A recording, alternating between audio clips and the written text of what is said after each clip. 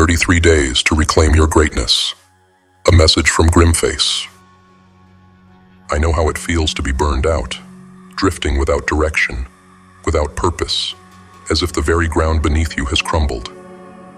This isn't just a feeling, it's the design. The modern world, with its endless distractions, has stripped away our connection to who we are, leaving us grasping at false dreams, false identities, false lives. It's as though everything around us is a carefully constructed illusion, puppet states, puppet technology, pulling the strings of our every thought and movement.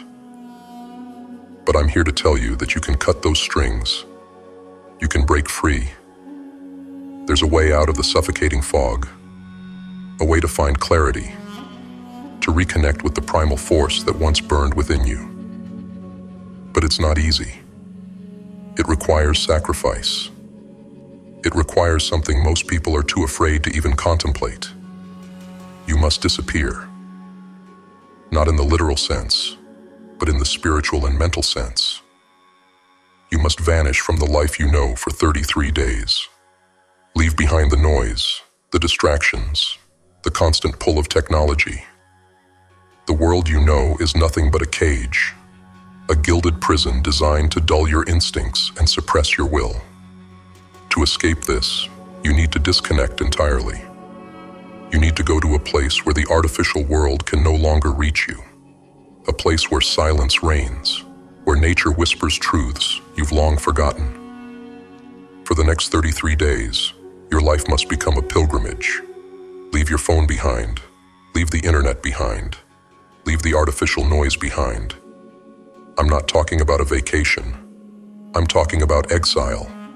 Self-imposed, deliberate exile from the modern world. Take only what you need to survive.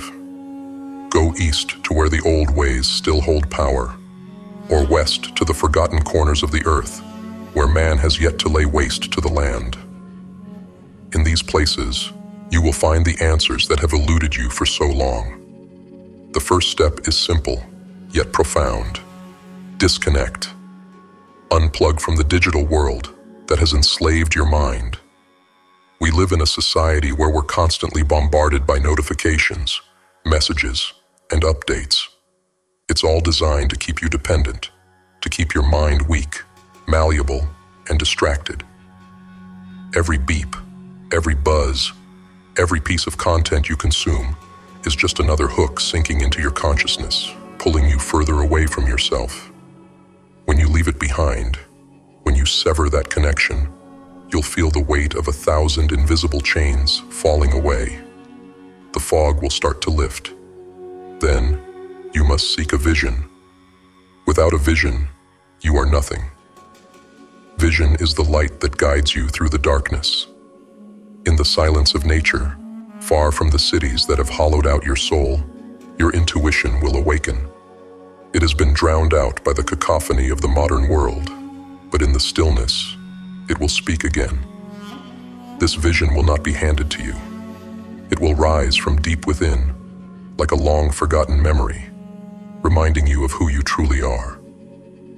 Only then will you understand the purpose you've been searching for, and only then will you have the strength to pursue it relentlessly. For 33 days, you must live like a nomad. Forget the comforts you've grown so accustomed to. Let go of the soft beds, the warm showers, the conveniences that have made you weak. Instead, sleep on the hard ground. Feel the earth beneath you. Let the cold night air bite at your skin. Reacquaint yourself with discomfort. This is how you rebuild your resilience. This is how you relearn to appreciate the smallest things in life. When you return, the things you once took for granted, a warm meal, a roof over your head, will no longer be seen as entitlements, but as blessings. And with that gratitude, you will find a strength you never knew you had. Next, travel with little money. Strip away the illusion of wealth, the false value you've placed on material possessions. In this journey, you will learn the true meaning of abundance. Not in dollars, but in experience, in humility, in the generosity of others, Go east, to the places where simplicity still holds sway. You will live humbly, but in that humility, you will find a richness that far exceeds any amount of money. You will encounter people who have nothing by modern standards, but whose hearts are full. Their hospitality will open your eyes. Their generosity will heal your soul. Along the way, you must keep your eyes open for those who walk the same path. In this broken world, it's easy to feel isolated, as though no one else understands what you're going through. But the truth is, there are others, wanderers, seekers, people who, like you, have chosen to break away from the herd. These are the true warriors, the ones who have taken destiny into their own hands. In them, you will find kinship. In their struggle, you will see your own. And together, you will find the strength to continue your journey. And when your 33 days come to an end, you will return, but you will not be the same person who left. You will come back with clarity. You will know what truly matters and what is nothing more than noise. You will see clearly who deserves to stay in your life and who must be cast aside. And in that clarity, you will be free to rearrange your life as you see fit. This is how you grow, not just in wealth, but in power, in wisdom, in spirit. Only when you strip away the excess can you begin to build something real, something lasting. If you're unsure where to begin, let me tell you. Seek out the old monasteries, the ancient sanctuaries of silence and contemplation.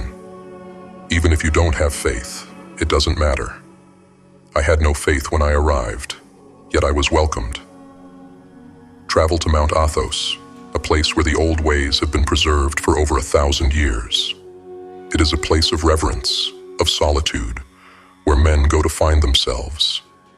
It is a place where you will be stripped bare, where the illusions of the modern world will be peeled away, and what remains will be your true self. But remember, this journey isn't for everyone. It is not for the faint of heart. It is for those who are ready to confront the darkness within themselves.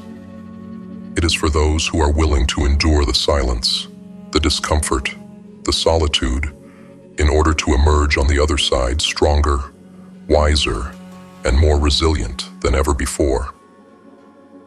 Disappear for 33 days, and you will return a new person. The world you left behind will no longer have power over you. The lies, the distractions, the false promises, they will crumble to dust.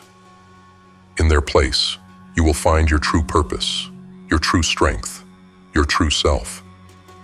This is how you reclaim your honor. This is how you stand tall in a world designed to break you. This is how you find yourself again. But this path, this act of disappearing, it isn't just a one-time event.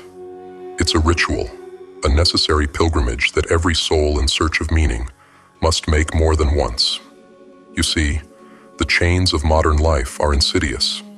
They creep back when you're not looking. The constant barrage of artificial pleasures and distractions is relentless, designed to pull you back into the slumber of complacency. And that's why, even after your return, the journey doesn't end. When you come back from those 33 days, you will feel a power coursing through you, a clarity of thought, an unshakable sense of purpose. But know this, the world will try to break you again. It will lure you back into its web of distractions and hollow promises. Your friends, your family, the people around you who never left, they won't understand the transformation you've undergone.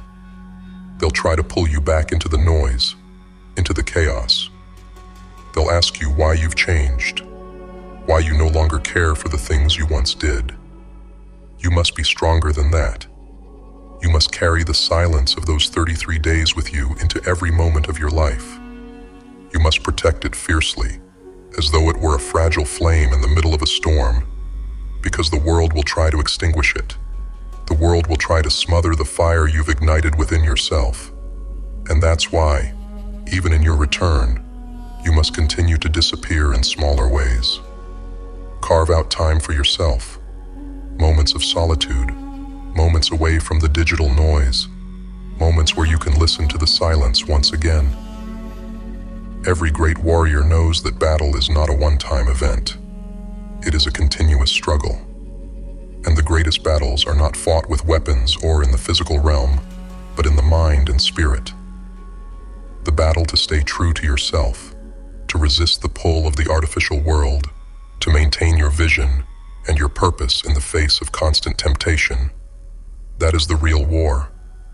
And this war requires discipline. Discipline to wake up every day and remind yourself of the vision you found during those 33 days. Discipline to say no to the things that once tempted you. Discipline to keep pushing forward when the world around you is content to drift. Discipline to keep seeking discomfort, to keep challenging yourself, to keep living on the edge where true growth happens. That's why those 33 days are only the beginning. They're the foundation upon which you will build the rest of your life. But the structure must be maintained. The pillars of silence, vision, and resilience must be reinforced regularly. That means continuing to step away from the world, even if only for a few hours, to reconnect with the silence, to realign yourself with your vision. And in doing so, you will become unbreakable. The world will throw storms at you. It will throw temptations, distractions, challenges meant to derail you from your path. But when you have tasted true solitude, when you have stood face to face with your own soul in the stillness of nature, you realize that nothing external can truly harm you. The noise of the world becomes just that, noise. It no longer has the power to sway you, to pull you away from your purpose. You've learned how to silence it. You've learned how to retreat into the depths of your own mind, where the true answers lie. But make no mistake, this path is not for everyone. It is for those willing to confront the dark parts of themselves. It is for those willing to live outside the bounds of society, to be misunderstood, to be feared even. Because once you step onto this path, you will never see the world the same way again. You will see it for what it truly is, a cage built to contain you, to weaken you, to keep you docile. But you will no longer be a prisoner. You will walk among the masses, but you will not belong to them. You will move through the cities, but the cities will not own you. You will see the distractions for what they are, tools of control, designed to keep the masses from realizing their own power. And while they continue to sleep, you will be wide awake. While they continue to chase after illusions, you will be walking your own path, one forged in silence, in solitude, in the pursuit of something real. And that is why you must be prepared to walk alone. The price of freedom is loneliness, at least at first. When you step away from the herd, when you carve your own path, there will be moments where the silence feels too heavy, where the solitude feels like a weight pressing down on you. But it's in those moments that you will find your true strength. It's in those moments that you will realize you are enough. You don't need the validation of others. You don't need the approval of society. You don't need the hollow comfort of the world's distractions. All you need is within you. And once you realize that, you become unstoppable. The things that once seemed so important, the accolades, the opinions of others, the constant need for external stimulation, fade away. In their place, you find something deeper, something truer. You find peace, not the peace that comes from avoiding conflict, but the peace that comes from knowing who you are and what you stand for, no matter what the world throws at you. This is your path. This is your journey. And while it may be difficult, while it may be filled with challenges and moments of doubt, it is the only path that leads to true freedom. So disappear. Take those 33 days. And when you return, come back not just stronger, but unshakable, unbreakable. a force that the world cannot control. Because in the end, it's not about disappearing from the world. It's about reappearing as something greater than the world could ever contain. It's about becoming a warrior in mind, spirit, and purpose. It's about reclaiming your honor, your strength, your identity. And once you've done that, nothing can take it from you. Not the world, not its distractions, not its lies. This is how you find yourself again. And this is how you remain free, forever.